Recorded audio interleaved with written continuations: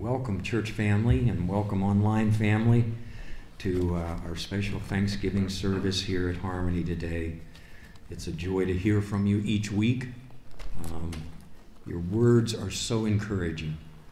I met a family the other day that just came up and said, we watch you every week. I said, God help you, I pray for you.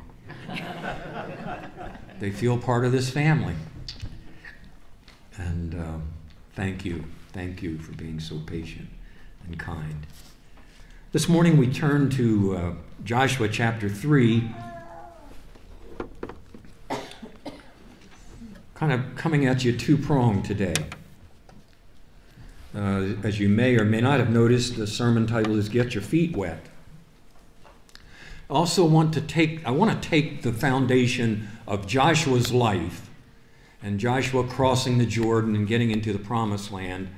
And I also want to incorporate with that one of the most beautiful Psalms I personally find I love all the Psalms. Obviously, half or more of those were written by someone named David. So, naturally, I'm drawn to them. But I do love the Psalms. One of my favorite Psalms is Psalm 100. Make a joyful noise unto the Lord, all ye lands. Serve the Lord with gladness. Come before his presence with singing. Know ye that the Lord, he is God. It is he that hath made us, and not we ourselves. We are his people, and the sheep of his pasture. Enter into his gates with thanksgiving, and into his courts with praise. Be thankful unto him, and bless his name. For the Lord is good. His mercy is everlasting, and his truth endures to all generations. Now, that's a foundation by which I want us to share the two avenues of prayer that God has given us, praise and thanksgiving, and I hope to define those so that we understand they are not one and the same. And in the life of Joshua and the crossing of the Jordan River, I hope to be able to apply and make that applicable and relevant to your life this week, right now, as you face Thanksgiving.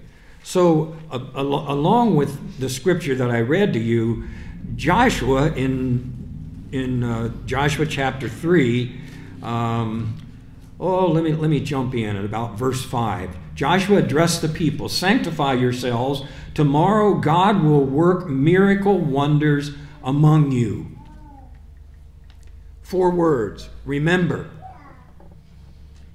We're going to look at what happened. Remember. Second letter is E, stands for embrace. The third letter is S, and it stands for stand still. And the fourth letter is T, stands for trust. R-E-S-T. And that spells something you don't have this morning. Rest. I'm not talking about physical. I'm talking about spiritual.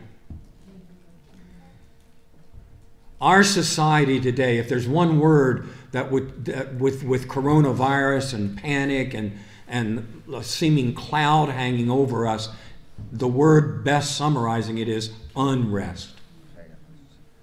We are a global nation and a global world, especially our own little 330 million people called America. We are unrestful. We are ill at ease. We are living in fear. There's a panic like a pall hanging over our nation right now. I want to try to bring us through that and help you to take somebody else through that. Now, let's look at Joshua. Let's remember. What happened to Joshua? Well, he gets to the Jordan River, and before he ever got there, 40 years before that, he had been into this Promised Land. This is why I need you to remember first this morning.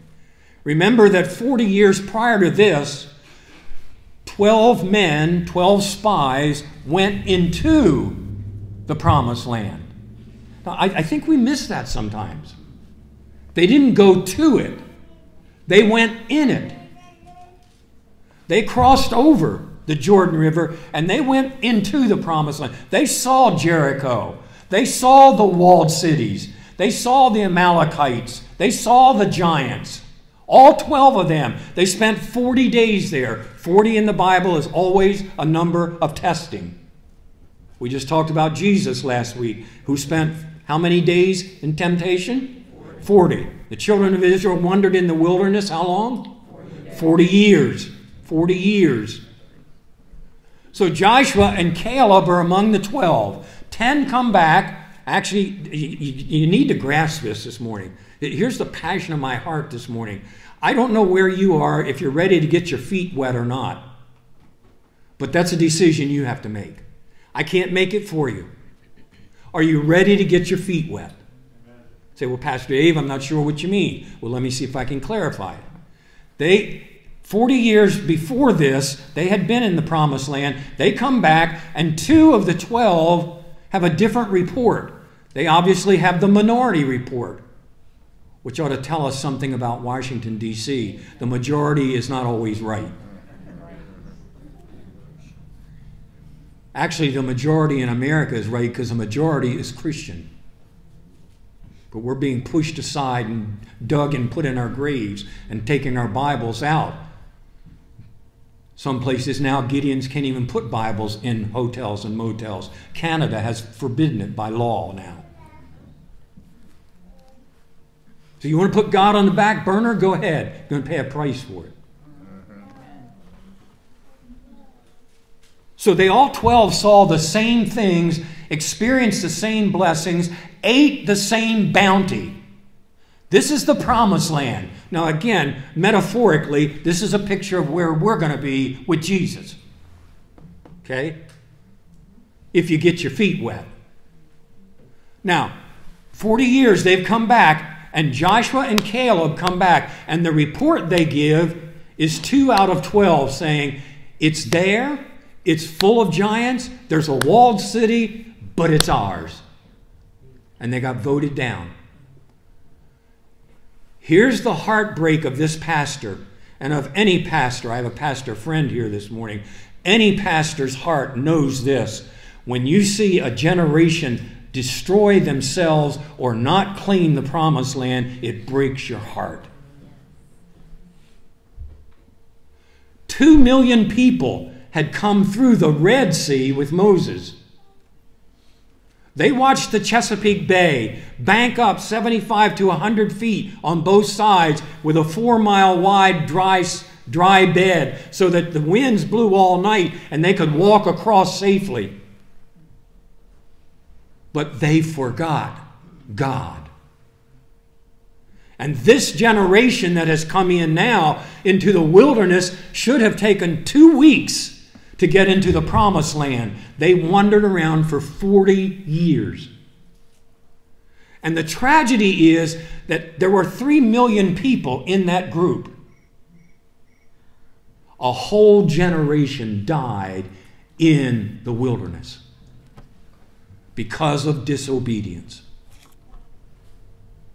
So let's jump ahead now. Let's jump to Joshua and the Jordan. Joshua is called now by God to lead the children of Israel, the new generation, by the way. This is a whole new generation. These are Gen Xers. These are my young couples, like that are having little babies. It's a whole bunch of young couples with little babies. And I'm careful to say this, but because I am one, no grandparents. They died off. Remember what I said? The generation that came in died in the wilderness. So this new generation X or Y or Z or whatever you guys are, you had to take over and train your kids without the benefit of the wisdom of the generation before you. So they get to the Jordan River. Now here's the instructions that Joshua was given. Have the priest carry the Ark of the Covenant. Now I'm holding my Bible because this represents the Ark of the Covenant. The Ark of the Covenant was about 4 feet in length and 2.5 feet in depth and width. It had 4 rings on it, a ring on each end. And poles went through whereby 4 men, 2 on this end and 2 on this end, could carry the ark. I've got to be careful because he's going to be fussing at me. Because he's going to say, you got out of range, Pastor. You got to stay in front of the camera.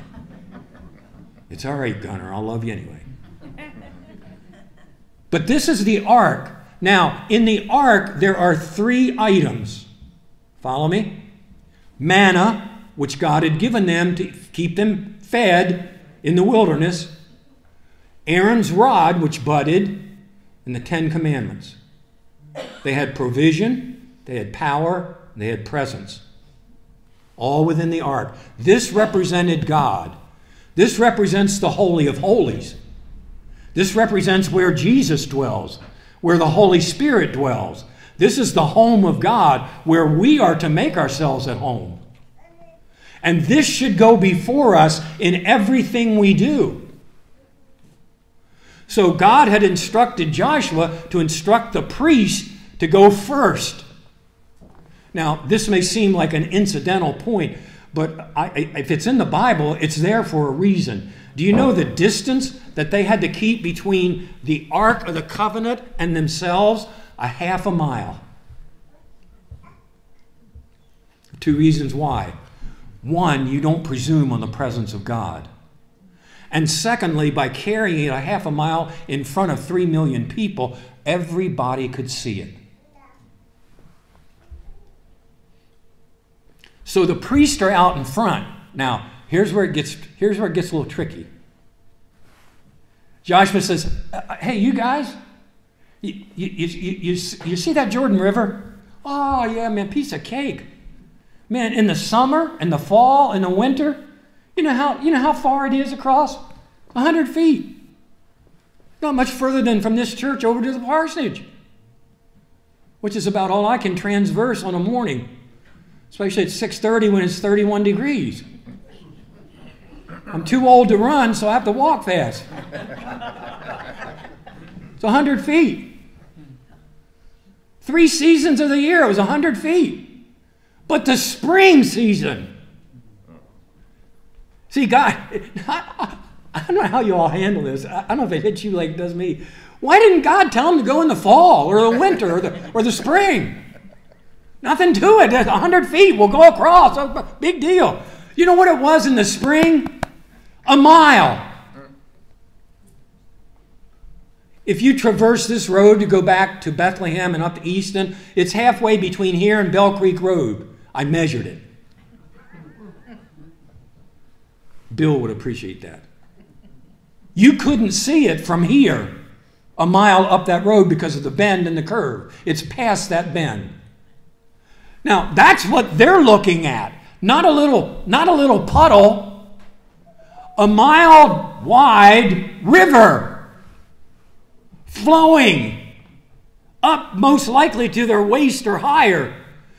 And Joshua says, hey, you guys that are the ministers, you the clergy guys, you the priest guys, you're going to go to the water, and here's what God told me to tell you. Step in.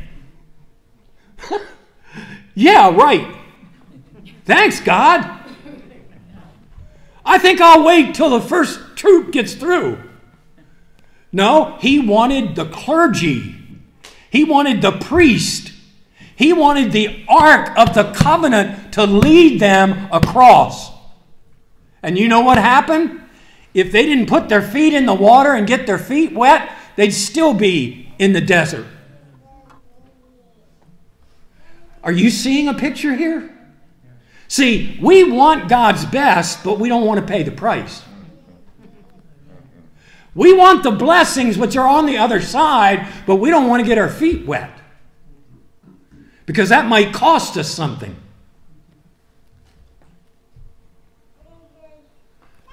So the priest, can you just see them? Here's this water flowing. This used to be this little puddle. They throw stones in it. And now it's raging like a river. It's a mile long. And they got to step out in it first with the ark. And you know, here's 3 million people behind them. They must have been going like, anybody following? Are you all there? Here we go. And all of a sudden, the waters parted. See, this isn't like the Red Sea when it had all night to get dry. Instantly, it was clay.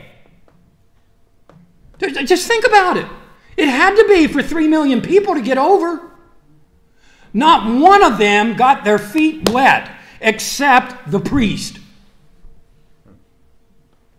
See, if you're going to lead somebody else to Christ or your family to Christ, you got to get your feet wet. You've got to walk in faith. Now, just a couple of logistics about this. When they got halfway out, Joshua said, "Yo, clergy boys, seminary boys, you brilliant theologians, stop halfway." Well, what's that for? Because I want to see if you mean business. I want to see if you care about your brothers and sisters. I don't want you getting over there first and then bragging about what you did, that you got your feet wet and so God opened it up. See, I don't want it to be about you. I want it to be about Jehovah Jireh, the God who provides. I want to know how much you care about your brothers and sisters behind you, all 3 million of them. So you stop halfway because there's a spiritual application here. See, God goes before us. God is with us in the middle of the battle, and God brings up the rear end. Amen. Because they had to wait till everybody got across before they could go. So he was in front of them, he was in the middle of them, and he was at the end of them. God's not going to leave you. Amen. You can count on it. His presence will go with you.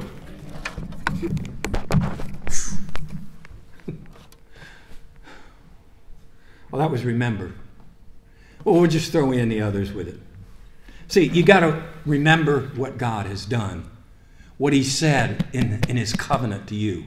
You've got to embrace this. It hurts me to tell you this, but I think the latest statistic I read is that 70% of the ministers in the pulpits today do not believe this is the inerrant Word of God. Listen, we better embrace this. Amen. This is truth right here. Amen. Infallible, inerrant, wholly inspired by God, every word dictated by the Holy Spirit. All 66 books.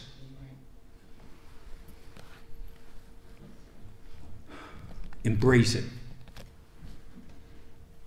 Sometimes we've got to do what they had to do, stand still. There's a passage of Scripture that says, "Stand still and see the salvation of the Lord." You want to know one of the reasons we're in America, we're living with such fear and anxiety? Because we don't have time to stand still to think. We are on treadmills, just running to catch up with ourselves. Stand still. And the last is trust. My life verse, Proverbs 3, 5, and 6. Trust in the Lord with all your heart. Lean not to your own understanding. In all your ways acknowledge him, and he will make your paths straight. I love how Living Bible says it. Put God first in everything you do, and he will crown your efforts with success.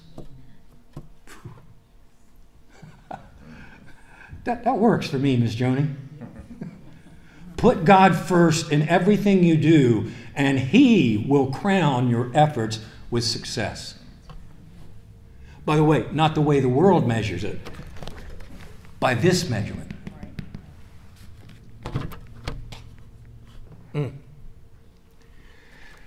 Okay, let me give you the conclusion. There are two avenues of prayer. Most of us do real well with one of them. Remember Psalm 100? Make a joyful noise unto the Lord. Serve the Lord with gladness. Come before his presence with singing. Know that he is the Lord our God. He made us, not we ourselves. We are his people, sheep of his pasture. Here's the key. Enter into his gates with thanksgiving and into his courts with praise.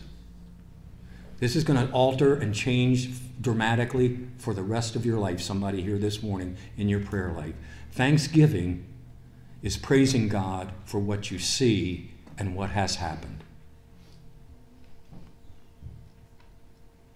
Enter his gates with thanksgiving and into his courts with praise. Praise is thanking God before you see what happens. Interesting that he separates them, isn't it? We're real good at Thanksgiving. Especially when they give us a dollar bill, we go to church and they pay us. Enter his gates with thanksgiving. See, thanksgiving is, I can praise God for what he did this past week. He got me through this, and he got me through that, and he got me through this, and he got me through that. But when it comes to praise, am I willing to step out in the water and get my feet wet? Because I can't see the promised land. But I know if I take the first step and get my feet wet by faith, then I can praise him. In fact, I should praise him before I get my feet wet.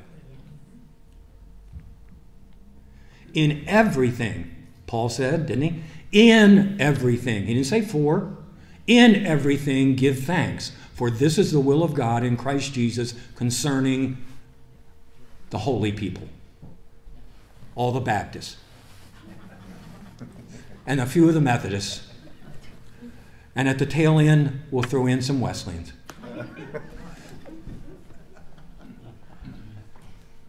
I'm wound this morning. Can't you see that?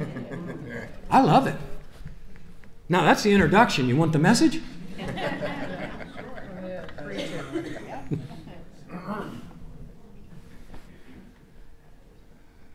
Praise is thanksgiving before it happens.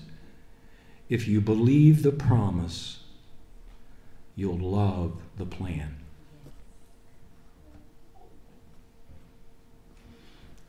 Here's my close.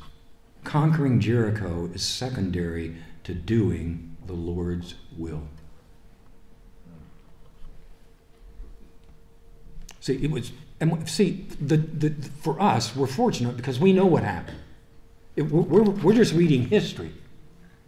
We know when they got over there, they walked around 6 days, one time each, and on the seventh day, 7 times. So I've said this before, but if you have trichodecaphobia, then you need to read Joshua because it'll help you. That's the fear of the number 13. 13 was a number of victory. 6 days once, 7 on the 7th. God's not bothered with 13. He likes that number. By the way, did you notice how they walked? Quietly. You notice what was in front of them? The ark. And the trumpet blast. And old Joshua said, when I yell, you're surrounding this place. I want you to crash that thing and let the light shine and blow your trumpet and shout to the Lord. And the walls came down. I don't know what walls are around you today, but if you'll start practicing praise, the walls are coming down.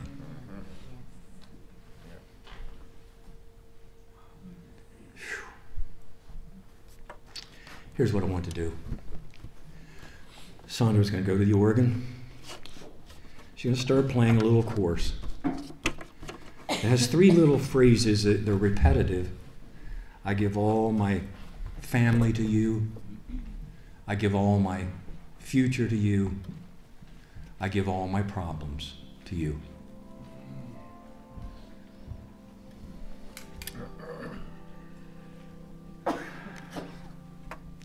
Here's what the Holy Spirit, I felt, spoke to me about this morning.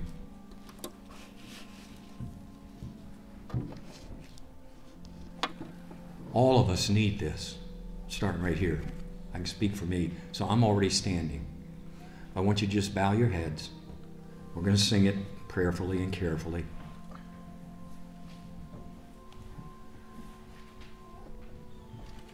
If you're at the water's edge and you haven't gotten your feet wet, or you haven't yet learned and allowed God to take you to the next level from thanksgiving to praise, as we sing, I'm just going to ask you to stand. I don't want you to come forward. I'm not going to embarrass you. I'm not going to call you out. I just want to pray with you before you leave here. because God wants you to leave in victory. So if that represents you, then you say, God, I surrender. I surrender. I'm stepping my feet out in the water by faith, and I'm not just going to give you thanks, but I'm going to praise you for what isn't. What I don't see, but what's coming, you got it covered. I give all my family to you. I give all my family to you. No matter the cost or what others do, I give all my family to you. I give all my problems to you. I give all my problems to you. No matter the cost or what others do, I give all my problems to you. Let me just stop for a moment. I have not looked because I am not interested in looking just at faces or going home and saying, wow, 4 people stood, 14 people stood, 54 people stood. No, no, no. God sees you. All I want to know is that you've obeyed Him this morning. Because if you take that, when you begin to stand, see, that's putting your feet in the water. That's the breaking of your will and surrendering to His will. Now here's the last one. This is the tough one. I give all my future to you.